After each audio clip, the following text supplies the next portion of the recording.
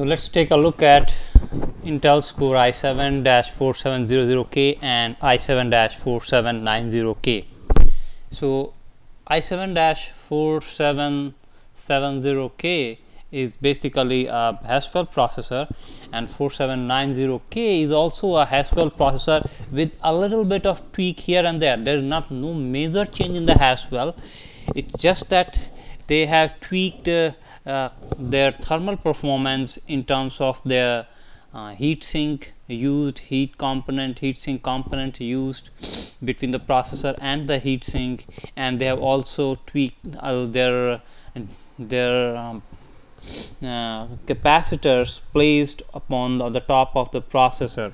So let's take a look at some of their key parameters. In terms of clock frequency, 47790K for the first time reaches 4 gigahertz and beyond, and that's one of the main selling points of 4790K.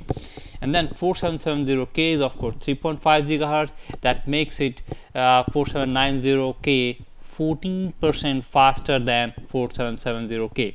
In terms of turbo clock frequency, again there is a bump of 500 megahertz, which is about 10%.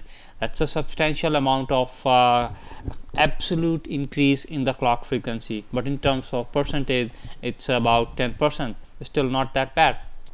Let's take at their past market score.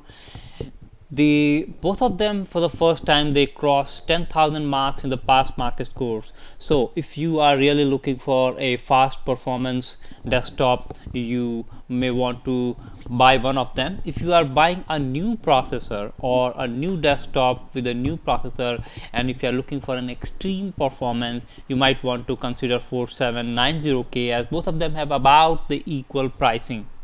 Both of them come with the same integrated graphics, but nothing substantial. If you are looking for playing a high-end gaming, you might want to have a discrete graphics.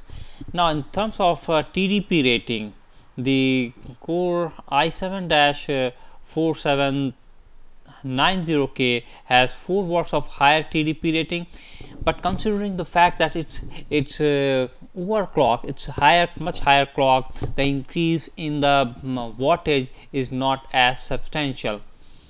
We will take a look at some of the diagram that shows the difference between them.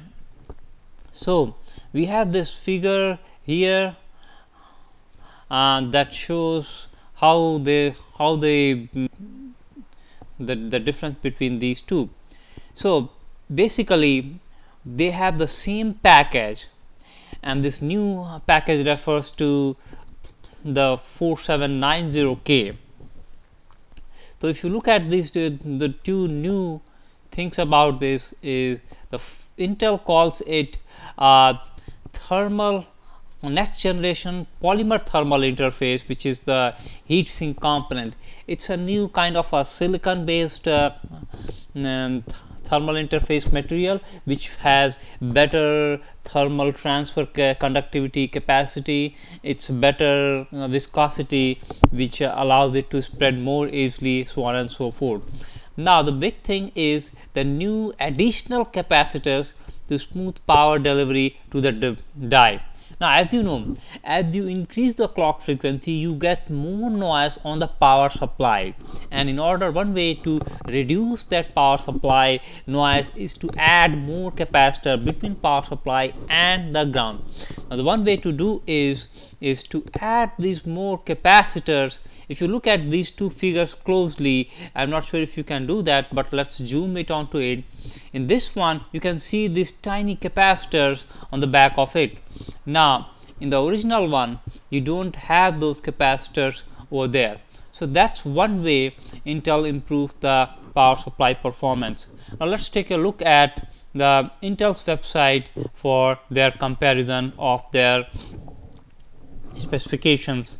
So we can see we have covered most of them, the clock frequency and their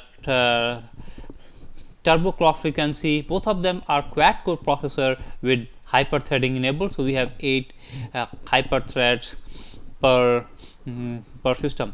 Now you can see that the Intel's pricing this is the recommended pricing are both same for both of them, which means that if you are building a new computer, of course you should go with the newer processor. If you are upgrading it, does not make that much of sense, because you won't get that grade of performance by upgrading it. Thank you for taking a look at that. Leave your comment below. Bye.